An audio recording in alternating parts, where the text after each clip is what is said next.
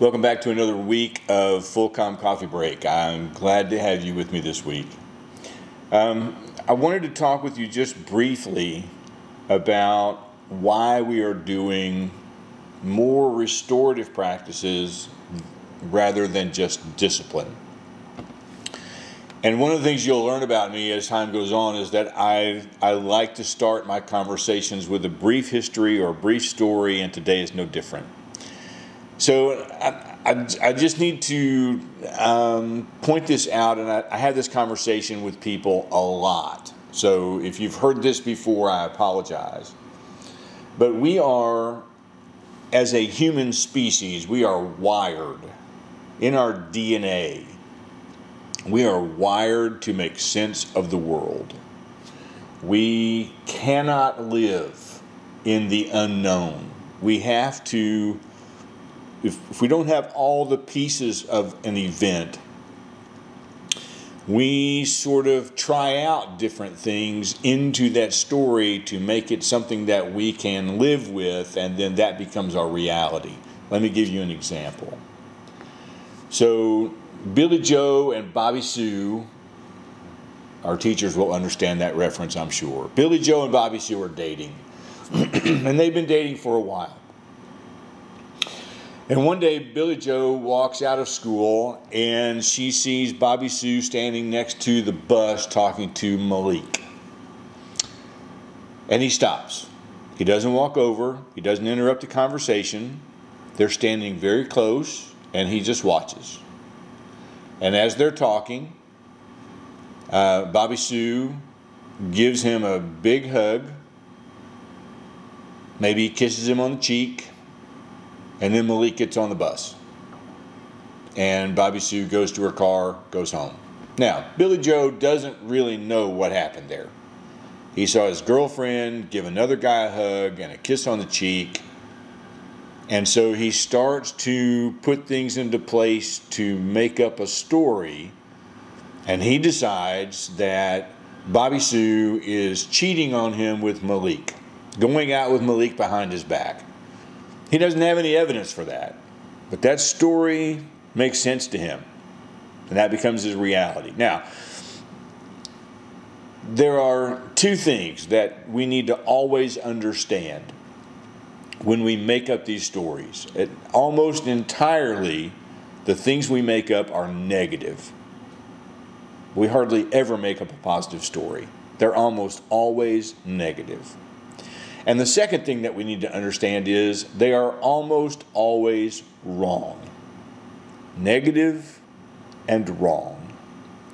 And so that night, Bobby Sue sends some text messages to Billy Joe, and he doesn't respond. She tries to call him a couple of times. He doesn't respond. He's mad. She's cheating on him. She's going out behind his back, and he hates Malik, and maybe he's going to fight Malik tomorrow, and all this stuff going through his head, until finally the next morning she catches him in the cafeteria and she wants to know what's wrong, and he finally tells her, well, because you're cheating on me with Malik. She's like, I don't understand what you're talking about. I saw you at the bus. I saw you hug him. I saw you kiss him on the cheek, and then you left, and I know you're cheating on me. And she says, look, you could not be any further from the truth. Malik has been a friend of mine for a long time. You know that. And Malik's grandmother just passed away from cancer. And I was just telling him how sorry I was that his grandmother had passed away and trying to give him some comfort. And he was very appreciative of that. It had nothing to do with going out with Malik. Well, now, Bobby Joe feels like an idiot because he made up a story, and it was negative, and it was wrong. But it was the reality that drove his emotions. So, we see this all the time in school. Kid comes to me, so-and-so looked at me wrong in the cafeteria. I think they want to fight me. So-and-so posted this very vague social media post that doesn't mention me at all, but I know it's about me, and I want to fight them.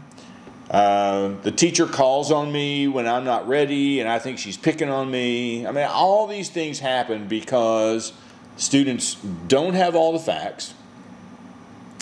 They make up a story, the story is negative, and the story is almost always wrong.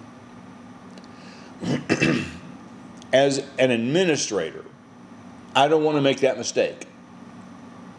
Teacher sends a kid to me, they send me a text message, it really doesn't tell me the whole story of what happened in the classroom. The kid comes in, they don't really know why they're there, and I immediately just assign a discipline. You're going to RLC tomorrow, you're going to ATS, we're going to write, whatever it is.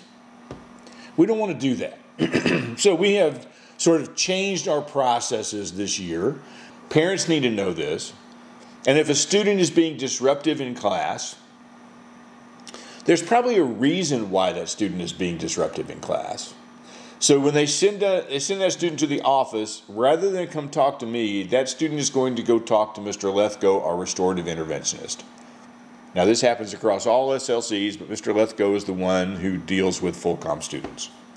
And he's going to talk to that student. And he's going to try to figure out what's going wrong. Is there something that happened this morning, or something that's going on at home, or do they need to eat something because their blood sugar's low? I mean, there's all kinds of reasons why a student might be disruptive in a classroom other than the fact that they're just being bad. We want to know that. And if we can come to some resolution with that student, we want to allow that student to go back to the next class. We're not going to send them back to the class they got sent out of. Not going there. But the next class on their schedule, we're going to send that kid back to class with an understanding that we're going to check on them, see how they're doing, and see how things are going. If that student continues to be disruptive in class, they will again meet with Mr. Lethgo. But this time Mr. Lethgo is going to make a phone call home. And Mr. Lethgo and the student and a parent or guardian is going to have a brief conference on the phone to try to figure out what's happening, what's going on, and how can we best stop this activity so it doesn't continue to disrupt class. If it happens a third time, after we have stepped in and tried to make some sense out of what's going on, then it comes to me and I have some choices for discipline. And we can do a restorative learning center for a half a day or a day, even 2 days if the behavior is really bad. We could do our alternative to suspension program for a day or 2 days where a student has to do certain things while they're there to earn their way back into the classroom. Or I could just say, you know what, this is not going to work. You're going home for 2 days. I think what I will wind up doing is taking it in those steps. We will try RLC, where a student has much more time to reflect on their actions and try to come to grips with why they're doing what they're doing. And then we would go to ATS as sort of a last resort. My goal is to, first of all, keep a student in a classroom as much as possible, because that's where the best and most effective learning is going to take place, in that classroom. But second of all, we really want to know what's going on. We want to understand. We don't want to make up stories that are negative and wrong in our heads about why this activity is happening. We are seeking to understand. And I want students and parents to know that this is not, a kid's going to skate and they're not, they're going to get off easy. They're not going to be suspended out of school. They will be. They will go to ATS. They will spend time in RLC. But only after we have done our due diligence of figuring out why this is happening and trying to put things in place that could stop it from happening continually. If you have any questions, you're free to email me. But until then, we'll see you next week.